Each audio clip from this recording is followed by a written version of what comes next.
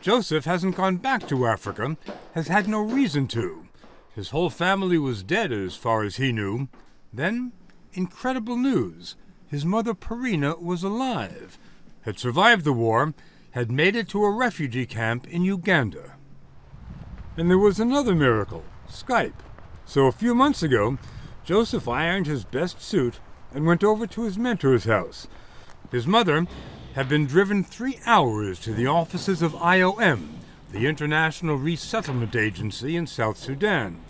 It was the first time mother and son were going to see each other since they were separated by war 25 years ago.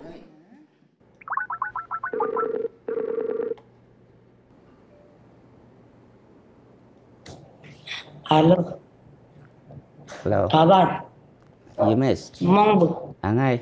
Mam. Mong. Sekolah. Angai. Mam. Ateri. Kumai. Walai. Kobo kuna be. Sekolah. His mother had thought Joseph was dead, had held a funeral service for him. Even now, she had no idea what he'd been through. Ethiopia, okay? When Joseph tried to tell her, he just couldn't get through it.